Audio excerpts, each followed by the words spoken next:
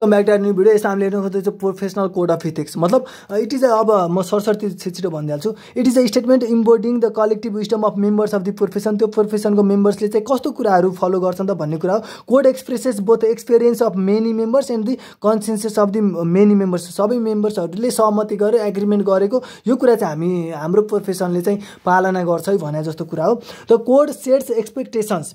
यो कोडले के पनि दिन्छ भन्दा एक्सपेक्टेसन दिन्छ। It इन्फर्म्स employers and clients as well as the public of what to expect in their डिलिङ्स with members of this profession. यो प्रोफेसनको मेम्बरसँग तिमी डिल गर्दा के कुरा तिमीले एक्सपेक्ट गर्न मिल्छ भन्ने कुराहरूको पनि सेट अफ एक्सपेक्टेसन दिन्छ। Code of professional conduct might be design to provide guidance to प्रोफेसन्स who find herself in a tough ethical situation. मतलब कोड अफ प्रोफेसनल कन्डक्टले चाहिँ as a guidelines to make a tough ethical सिचुएसनको डिसिजनहरू चाहिँ बनाउनको लागि चाहिँ help गर्छ। As a algorithmic होइन कि as a हुन्छ नि एज अ तरिका गाइडलाइन्सको रूपमा चाहिँ हेल्प गर्छ है। It is a mechanism for educating or socialising. यो भन्न चाहिँ कस्तो भन्दाखेरि सपोज यदि कोड अफ इथिक्स हुँदैन थियो, प्रोफेसनल कोड अफ इथिक्स हुँदैन थियो भने र तिमी अब सुरुमा एउटा कम्पनीमा काम गर्न गयौ, मानौ कि त्यो कम्पनी चाहिँ नराम्रो वर्क इन्भाइरोमेन्टमा छ अरे, किनकि त्यहाँ त कसैको पनि प्रोफेसनल कोड अफ इथिक्स छैन अब दुनियाँमा हो भनेपछि अब त्यो उसमा चाहिँ कम्प्युटर प्रोफेसनलहरूले कसरी काम गर्यो भन्दा थर्काइदिने, ल्याङ हान्दिने होइन, यस्तो टाइपको भएपछि अब तिमीले कसरी सिक्दैछौ त भन्दाखेरि ए कम्प्युटर प्रोफेसनल भनेको त यस्तो रहेछ, जुनियरलाई थर्काइदिने यस्तो टाइपको हुनुपर्दो रहेछ भन्ने कुरा सिक्यौ नि त। अब तिमी नेक्स्ट कम्पनीमा काम गर्न गयो भने तिमीले कस्तो बिहेभ गर्छौ त। सपोज त्यो कम्पनीमा चाहिँ राम्रो वर्क कल्चर थियो अरे, तर तिमीले अब कस्तो बिहेभ गर्ने भयो त भन्दाखेरि तिमीले पनि थर्काइदिने, किनकि तिमीले त्यो सिकेको छौ नि त भाइ। किनकि तिमीसँग एउटा तरिका थिएन, एउटा गाइडलाइन्स थिएन नि त कि तिमीले प्रोफेसनली भएर काम गर्दै गर्दाखेरि तिमीले यसरी चाहिँ गरिनुपर्छ है, यो चाहिँ हो है। तिमीलाई यदि इथिकल सिचुएसन आउँछ भने तिमीले यो अर्थबाट चाहिँ डिसिजन लिनुपर्छ भन्ने कुरा त तिमीले कहिले सिकेनौ नि त। त्यो अर्थको लागि पनि एउटा मेकानिजम फर एजुकेटिङ र सोसियलाइजिङका लागि प्रोफेसनल कोड अफ इथिक्सले काम गर्छ। अब हेरौँ एसिएम एसोसिएसन अफ कम्प्युटर मसिन यस्तै के थियो, okay association for computer machinery code of ethics हेरौँ। अब अरू प्रोफेसनल कन्डक्ट यो कोडले how fundamental ethical principal apply to computer professional भन्ने कुरा दिन्छ। फन्डामेन्टल इथिक्सको कुरा चाहिँ कम्प्युटर प्रोफेसनललाई कसरी एप्लाई गर्छ भन्ने कुरा दिने हो। Serve as a basis for solving ethical decision making.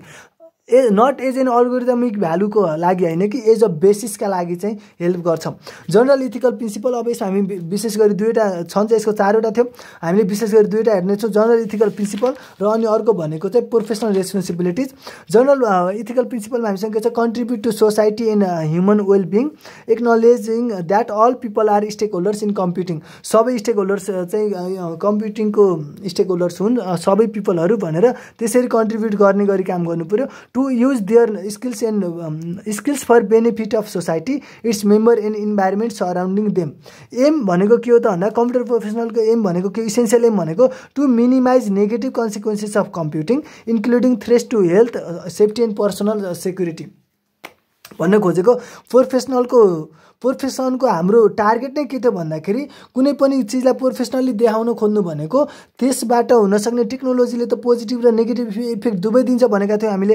त्यो नेगेटिभ कन्सिक्वेन्सेसहरूलाई चाहिँ मिनिमाइज गर्न सकियोस् र अनि पोजिटिभ कुराहरूलाई चाहिँ पोजिटिभ कन्सिक्वेन्सलाई चाहिँ बेटर रियलाइज गर्न सकियोस् भन्ने कुरामा नै हेल्प गर्नुपर्छ। इसेन्सियल एम चाहिँ त्यो हुनुपर्छ।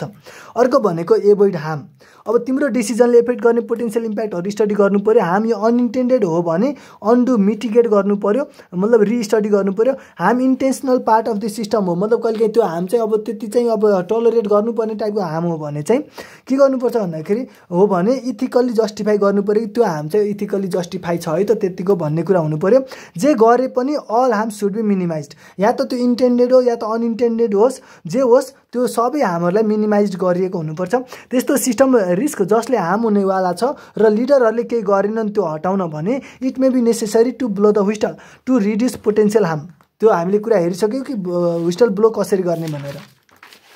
अर्को भनेको be honest and trustworthy. Honest र ट्रस्टवर्दी हुनु पऱ्यो। Be fair and take action not to discriminate. अरूलाई डिस्क्रिमिनेट नगर्ने एक्सनहरू गर्नु पऱ्यो, फेयर हुनु पऱ्यो। अब जेन्डर सेक्सुअलिटी अनि गएर जेन्डर र सेक्स हुँदा एउटै कुरा भयो, मतलब जेन्डर रेस कास्ट यस्तै कुराहरूबाट जियोग्राफिकल चिजहरूबाट कुनै पनि ढङ्गबाट डिस्क्रिमिनेट गर्नु भएन। Respect the work required to produce new ideas, inventions, creative works and computing आर्टिफ्याक्ट्स। Respect privacy, honour, confidentiality भन्ने कुरा छ। अर्को पार्ट छ, अर्को सेक्सन छ प्रोफेसनल रेस्पोन्सिबिलिटिज, जसमा छ computing professional should strive to achieve high quality in both processes and product of professional work, maintain high standards of professional competence, conduct and ethical practice, know and respect existing rule पर्टेनिङ to professional work. यो भन्न खोजेको के भन्दाखेरि तिमीले professional work गर्दै गर्दाखेरि त्यो वर्कसँग related अरू एक्जिस्टिङ रुलहरू के छन् त्यो कुराहरूको बारेमा पनि तिमीले चाहिँ थाहा पाउनुपर्छ कि त्यसले चाहिँ तिम्रो प्रोफेसनल वर्कमा चाहिँ असर नपारोस्। Accept and provide appropriate professional review, अनि give comprehensive and through evaluations of computer system and their impacts including analysis of possible risk, perform work only in areas of competence, foster public awareness and understanding of computing related technologies and their consequences, access computing and communication resources only when authorized or when compelled by the public good, design and implement systems that are robustly and usably secure छ भने चाहिँ त्यो गर्नु पर्यो।